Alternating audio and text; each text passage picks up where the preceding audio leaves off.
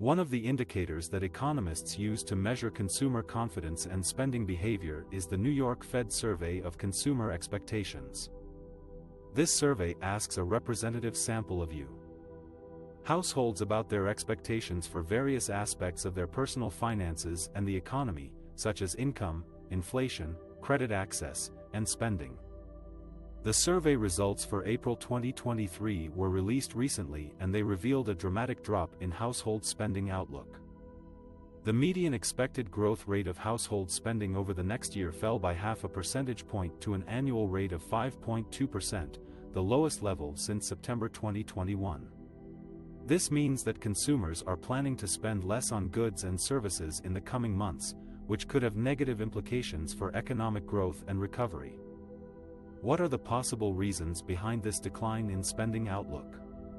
And what are the implications for the future of the economy? In this video, we will explore these questions and more.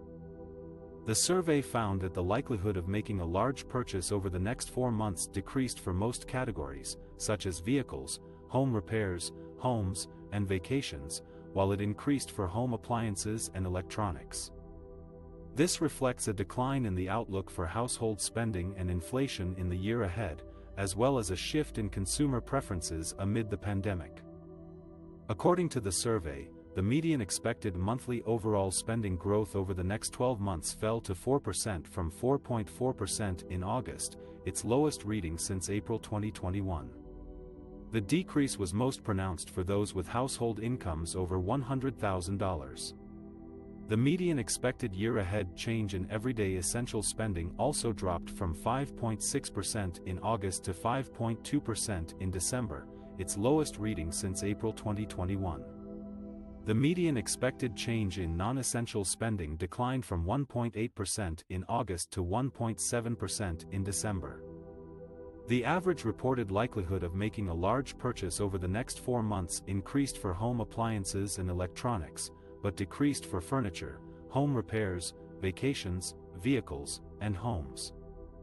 This suggests that consumers are more interested in buying goods that can enhance their comfort and productivity at home, rather than spending on travel or leisure activities that may expose them to health risks. The survey also showed that consumers expect an inflation rate of about 4.4% in the next 12 months, down 0.5 percentage point from March. However, they expect gas prices to climb by 5.1% over the next year, a 0.5 point increase from the March survey. Food prices are projected to rise by 5.8%, a 0.1 percentage point decline from the previous month. The outlook for college costs dropped sharply, falling to an expected increase of 7.8% that was 1.1 percentage points lower than March. The survey results indicate that consumers are facing higher costs of living and lower income growth prospects, which may dampen their willingness and ability to make large purchases in the near future.